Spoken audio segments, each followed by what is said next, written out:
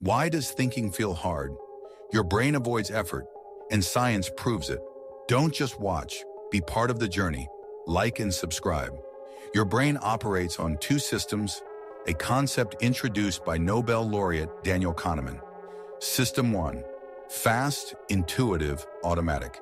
It uses heuristics, mental shortcuts, based on experience. Example: recognizing a face, reading a word, catching a ball. Instant, effortless.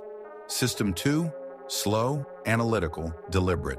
It engages your prefrontal cortex, consumes more glucose, and literally tires you. Example: solving a logic puzzle, learning calculus, making complex decisions. Why does this matter? Because System 1 feels right, even when it's wrong.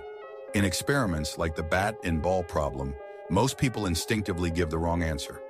Because System 2 thinking is cognitively demanding, and the brain resists using it unless forced. This resistance is evolution's way of saving mental energy, but it can lead to biased judgments, misinformation, and resistance to new ideas. To truly think critically, you must override your instincts. Engage System 2, even when it feels uncomfortable. Follow FactInquisitor for more insights from cognitive science and neuroscience.